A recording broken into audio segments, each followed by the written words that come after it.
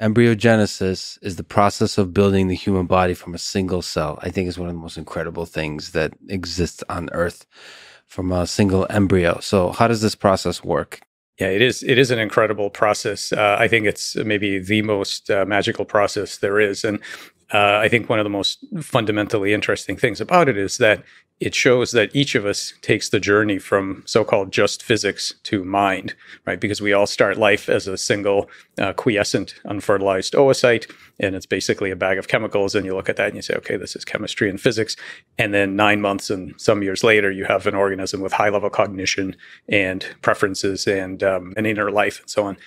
And what embryogenesis tells us is that that transformation from physics to mind is gradual. It's smooth. There is no special place where, a lightning bolt says, boom, now you've gone from physics to true cognition. That doesn't happen. And so we can see in this process that the whole mystery, the biggest mystery of the universe, basically, how you get mind from matter. From just physics, in quotes. Yeah. So where's the magic into the thing? How do we get from information encoded in DNA and make physical reality out of that information? So one of the things that I think is really important if we're going to bring in DNA into this picture is to think about the fact that what DNA encodes is the hardware of life.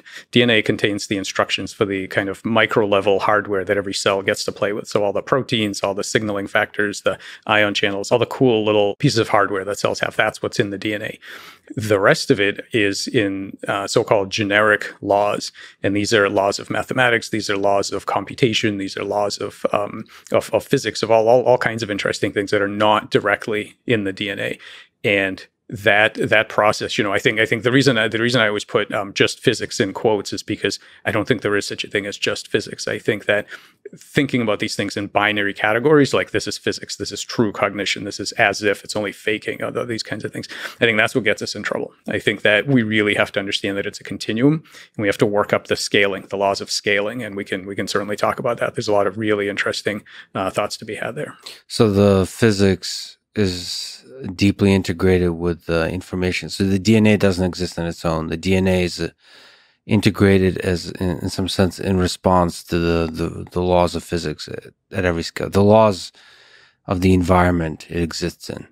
Yeah, the environment and also the laws of the universe. I mean, the thing about the DNA is that it's once evolution discovers a certain kind of machine, that if the physical implementation is appropriate, it's sort of, and this is hard to talk about because we don't have a good vocabulary for this yet, but it's a very kind of a Platonic notion that if the machine is there, it pulls down interesting things that you do not have to evolve from scratch because the laws of physics give it to you for free. So just as a really stupid example, if you're trying to evolve a particular triangle, you can evolve the first angle and you evolve the second angle, but you don't need to evolve the third. You know what it is already. Now, why do you know? That's a gift for free from geometry in a particular space. You know what that angle has to be.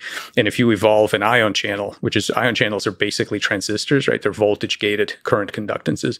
If you evolve that ion channel, you immediately get to use things like truth tables. You get logic functions. You don't have to evolve the logic function. You don't have to evolve a truth table. It doesn't have to be in the DNA.